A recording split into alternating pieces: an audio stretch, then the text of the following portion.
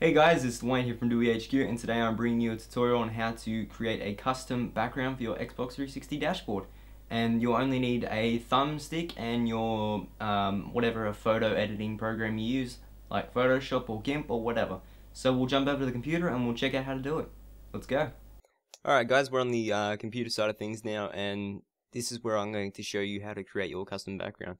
Now you can easily use any picture, but having a custom background makes it a little easier to fit to the Xbox 360, because generally you have this white blade that goes along the bottom of the Xbox 360 dashboard, which blocks half the picture. So I'm just like, this is a quick little sketch up here, but pretty much you won't see this bottom half of the picture. So I'm in Photoshop right now, and if you just you can go to Control R for rulers.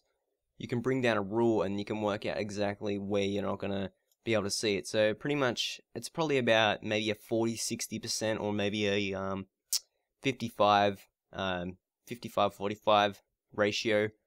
But as long as you concentrate what you want up towards the top of the picture, you'll be all good to go. So I'm going to quickly make something real quick in Photoshop. I'll see you then. Okay guys, I've quickly made something here, and as you can see, this is the blade where most of the cutoff will be. So as you can see up here, I've actually made these tips of the corners dark. Now this is pretty crucial because this is where your game is score and your friends online and stuff, and if you had a white background like I did, it's going to make it very difficult to see what the hell is going on. So as you can see here, this is my background, and once this is completed, you just want to save up.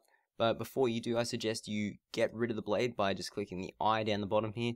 This is just in Photoshop, might be different in another program, but it'll make more sense once we get on the Xbox. So what you want to do is you want to save up, copy the JPEG file to your thumb drive, and then plug your thumb drive into the Xbox once it's been copied, and I'll see you there.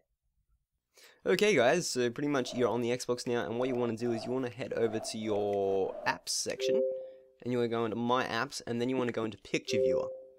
Now if you should be able to find portable device, which is your thumbstick, and then it'll have all your pictures here.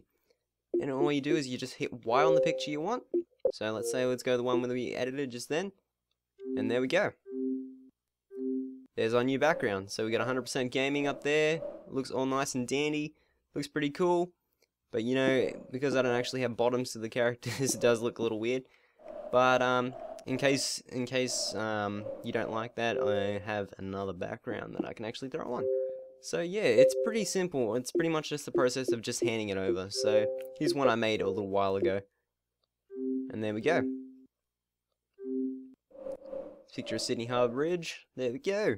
So it's simple as that, guys. That's all you have to do to actually get a custom background for your dashboard. So I hope you guys enjoyed the tutorial, and hopefully it helped you.